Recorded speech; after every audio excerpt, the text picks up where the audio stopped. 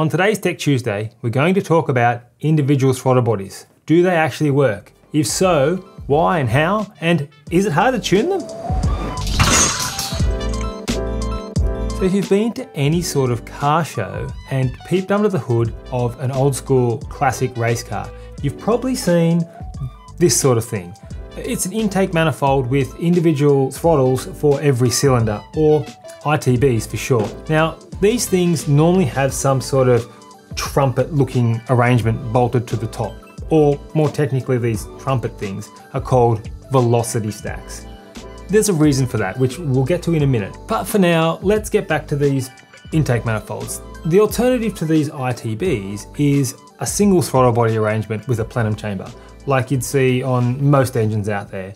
Now, if you've got a GTR Skyline or an M3 BMW, you might be lucky enough to be really confused and have both ITBs and a plenum, but that combination is actually pretty rare. Most of the common styles of intake manifolds you'll see with these plenum style setups with a single throttle body at the front or on the side. And there's good reason for this.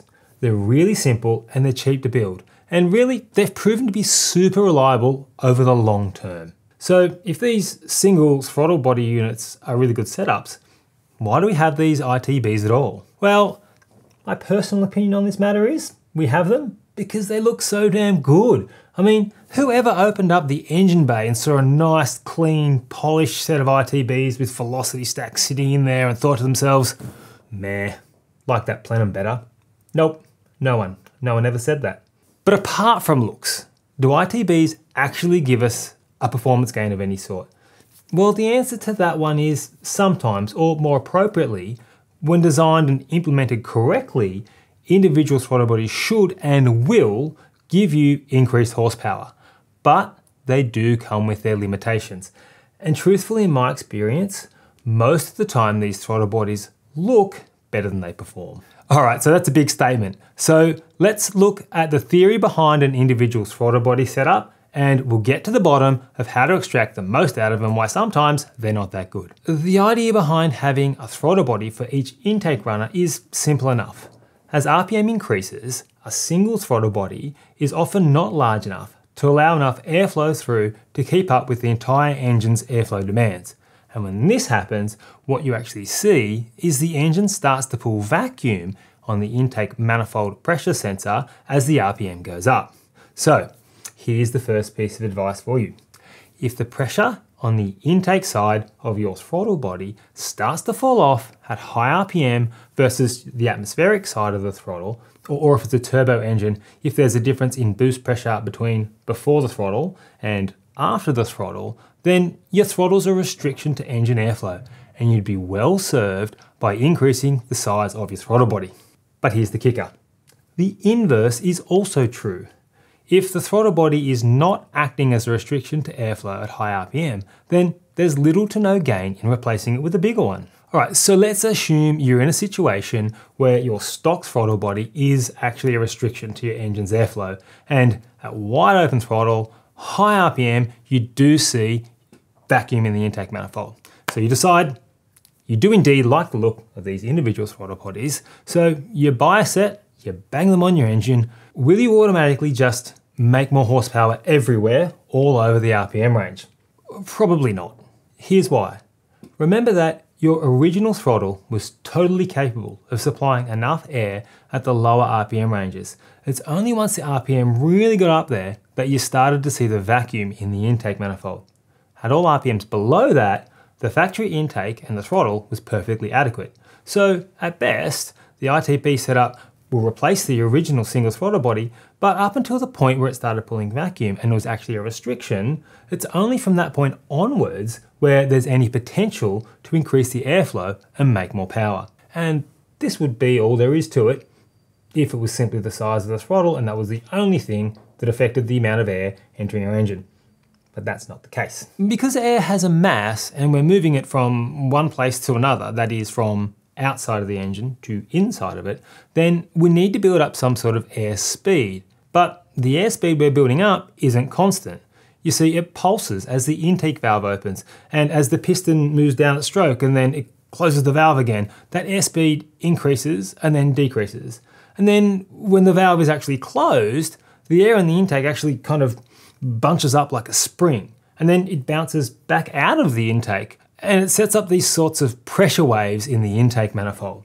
Now, these pressure waves can actually be used to our advantage, with good intake design, of course. Or with poor design, they can make the world a pretty miserable place for us.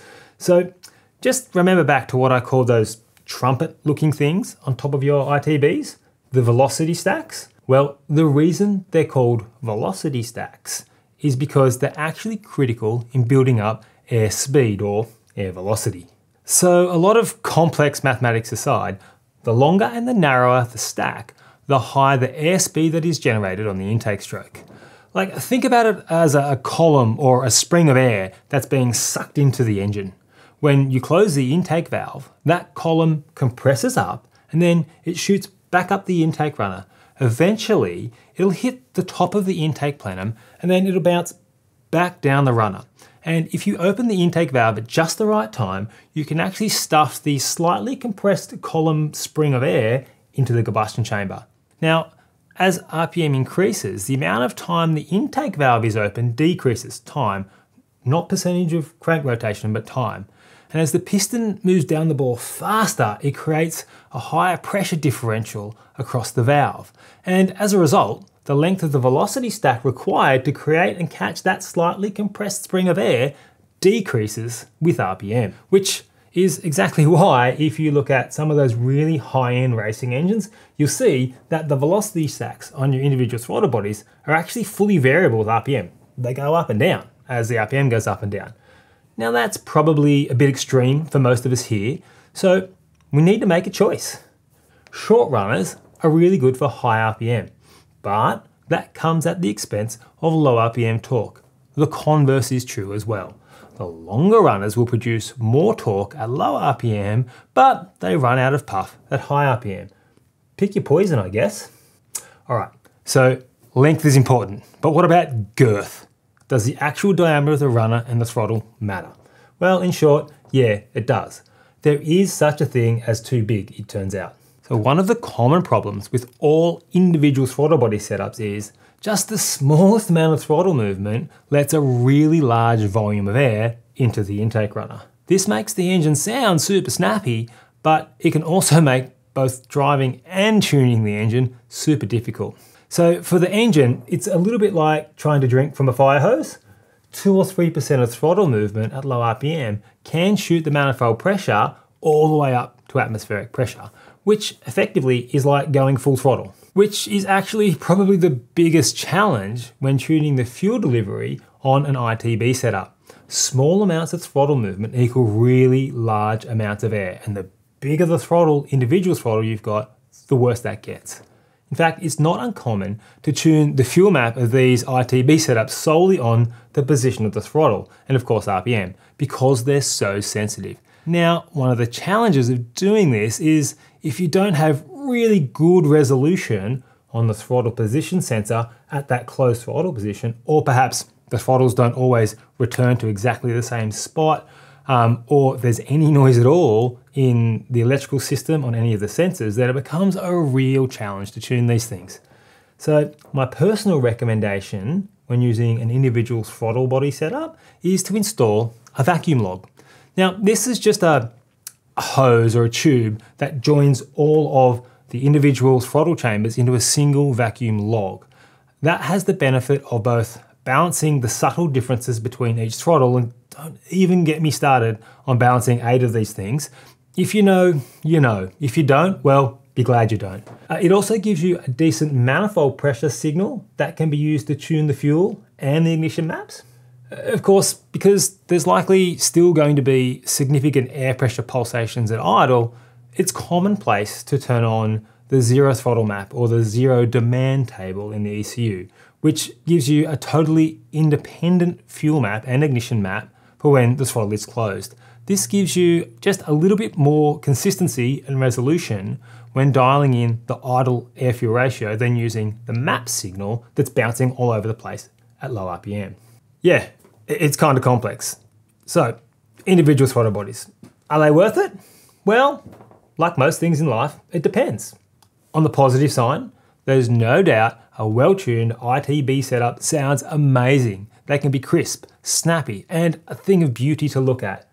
If you've taken the time to match the length of the velocity stack with the camshafts and all the other engine mods, they can also add significantly to your engine performance. Now, however, if you are thinking of just bolting up any old set of manifolds that'll fit your engine and then turning the horsepower to the moon, think again. ITB setups can be a fickle beast, and to be honest, I see more people go backward with aftermarket ITB arrangements than forwards. Now, if that didn't confuse you enough, we have a question that's come through the socials. Big Bot Hoey? Big Bot Ho? Big Bot asks, where in the NSP software do you change the injector size? Well, Big Bot Ho, unlike choosing whether to upgrade your ITBs, that question is easy to answer. The injector flow rate in NSP is found under the fuel tuning node in the software. You go to stage 1 and then flow. Of course, if you've got 2 or 3 stages of fuel injectors, when you turn on secondary injection in the main setup page, a stage 2 and a stage 3, etc. will show up here in the fuel tuning node as well. Now, I'm sure that video is going to have a whole bunch of questions. So if you do have questions about this video or anything else, please drop them in the comments below, or head on over to our webpage and check out the new and updated knowledge base, which is full of helpful articles on how to get things done on your engine using Haltech electronics. Also, don't forget to ring the bell here on YouTube to subscribe for all of our latest videos. And of course, if you haven't already liked us on Facebook or followed us on Instagram or signed up to our newsletter, go ahead and do that right away. Well, I'm Matt from Haltech, and I'll see you next time. Thanks for watching, guys. If you like this video, smash that like button. We put out a new video every week and sometimes even 2. So don't forget to subscribe to our channel for more awesome content.